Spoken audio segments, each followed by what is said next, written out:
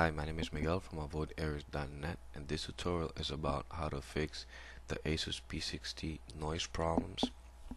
So I'm using Windows 7. Go ahead and click on Start. Go to your control panel, and here I'm going to change it to small icon. I prefer it that way. Then go to Sound.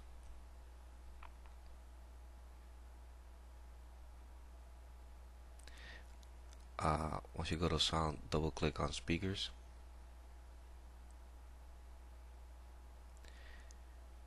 And then click on the Levels tab, and where it says PC Beep, mute that.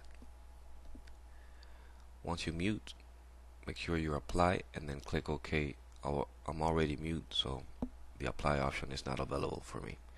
So that's it. Thank you for watching the video. My name is Miguel from Avoid Errors. Feel free to email me if you have any questions. Thank you.